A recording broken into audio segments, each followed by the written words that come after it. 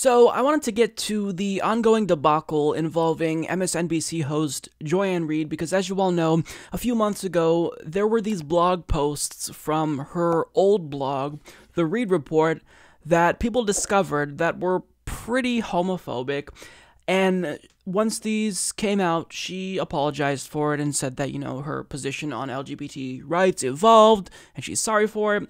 So, there were more blog posts that came out in the last couple of weeks that showed that she said even more homophobic things. And since she already apologized for this blog, I thought that she probably would have just come out and apologized again and say, look, I understand that these are all really problematic things that I once said, but I no longer hold those feelings and I hope you guys can forgive me.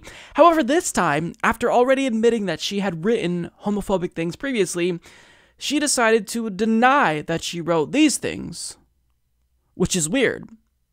And her excuse was that she was hacked. So what she's alleging is that somebody not only hacked into her blog, but decided to emulate her writing style, her witty writing style, in order to write homophobic things that she never said, in hopes that one day someone would discover this and destroy her career from it. I mean, it makes no sense. It's obviously a lie. So she's maintaining, however, that she was hacked and that she never wrote them. So she came out, she apologized last week, and she tried to change the conversation, and I'll tell you why her apology is problematic. A community that I support and that I deeply care about is hurting because of some despicable and truly offensive posts being attributed to me. Now, many of you have seen these blog posts circulating online and in social media. Many of them are homophobic, discriminatory, and outright weird and hateful.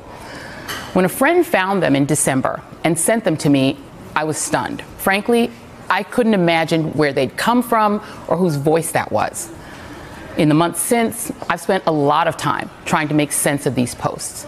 I hired cybersecurity experts to see if somebody had manipulated my words or my former blog.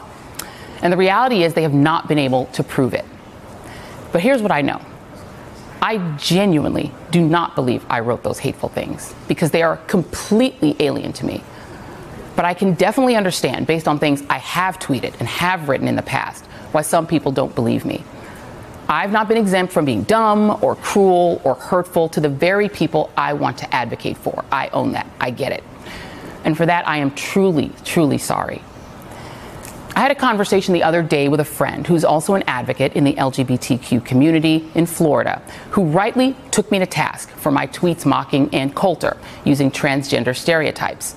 I apologize to my friend, and I want to apologize to the trans community and to Anne. Those tweets were wrong and horrible.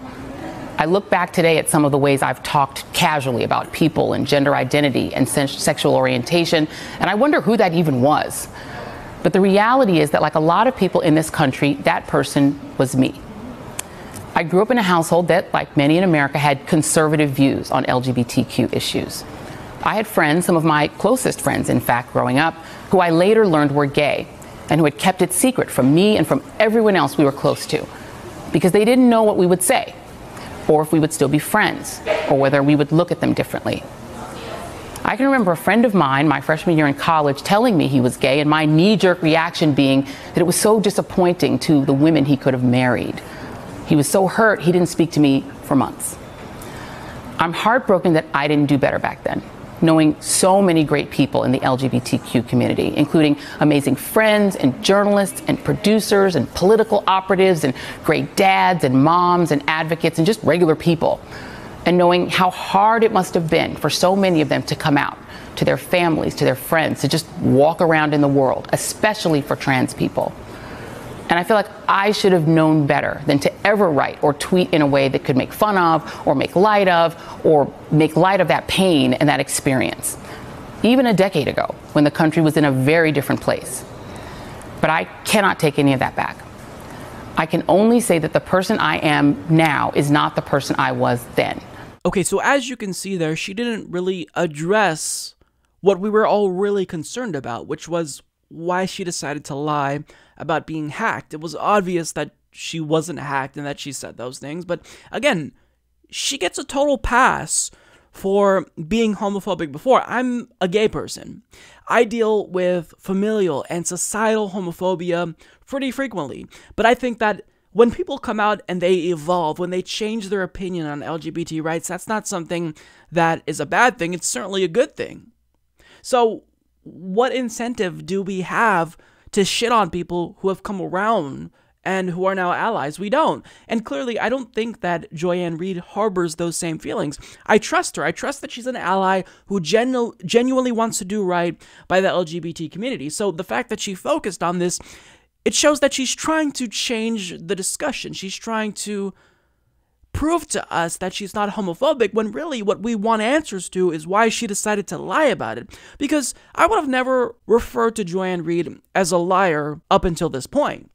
A disingenuous smear merchant? Yes. A Democratic Party political hack? Yes. Someone who hates progressives? Yes. A liar? Not necessarily. Typically what she tends to do is obscure details. She would omit facts about progressives. Just last week I covered a segment about how she profiled 2020 presidential contenders but left out Bernie Sanders. So I mean, I don't think that there's any evidence that she just outright lied to viewers up until this point, because clearly she is lying. And that calls her integrity completely into question, because if she's willing to just lie so flippantly about something that we all know is not true, then what else is she willing to lie about? Now, these old blog posts that were unearthed using the Wayback Machine, which takes screenshots of older websites and catalogs them, well, the reason why her hacking claim specifically doesn't hold up at all is because, as CNN's Tom Klutt explains, Reid's claim rests on the idea that a hacker was tampering with her blog not years after the fact, but contemporaneously, sometimes within days or even hours of the events that were the subject of the posts, and that she never noticed. So it's not possible that she was hacked, and I don't even believe that she's experiencing cognitive dissonance, that she can't believe that she'd ever say something so horrible about gay people. I don't even believe that. I think she knows she's lying, but she's choosing to do it anyway. I'm just surprised personally that she didn't choose to blame the Russians. It seems like something she would do. So, Joy, you get a pass for homophobia. You've changed. You don't have to prove to us that you're no longer homophobic. Nobody believes that. I don't think I've seen anyone who still contends that Joy-Ann Reid is homophobic or still harbors those feelings towards gay people. Nobody believes that. But what we are concerned about is the fact that you chose to lie about it after you already fucking admitted that you wrote homophobic things just a few months ago. Why would you choose to lie about that? It makes no sense. This doesn't add up, and it's such an odd story, because if you've already owned up to something, why would you not own up to it again, knowing the response last time? I mean, when those homophobic blog posts came out, she owned up to it and apologized, and pretty much that was that. I didn't even talk about it on my program. Because, yeah, people change, and that's something we celebrate. We don't shit on them if they had views that they no longer have and changed. I mean, that's just counterproductive. So it boggles my fucking mind that she would choose to lie about this.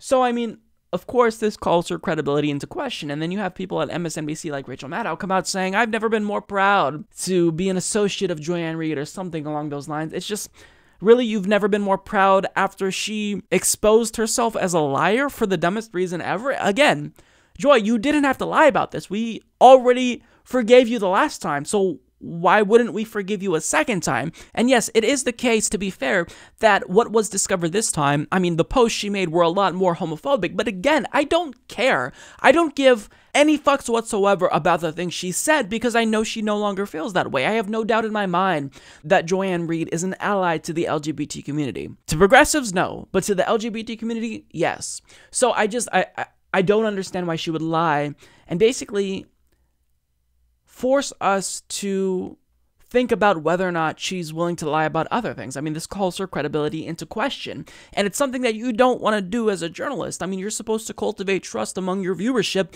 and here you are lying about something that's obvious.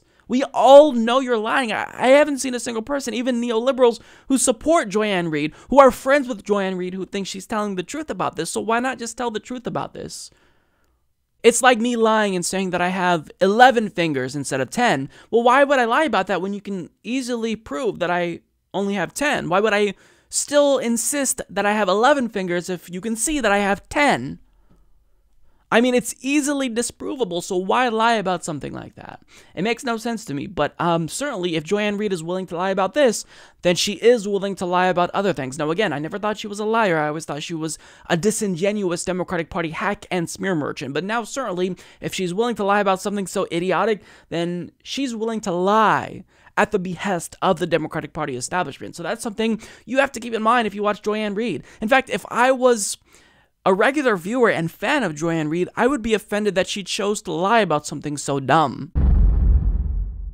Support this podcast by becoming a patron at patreon.com/Humanist Report.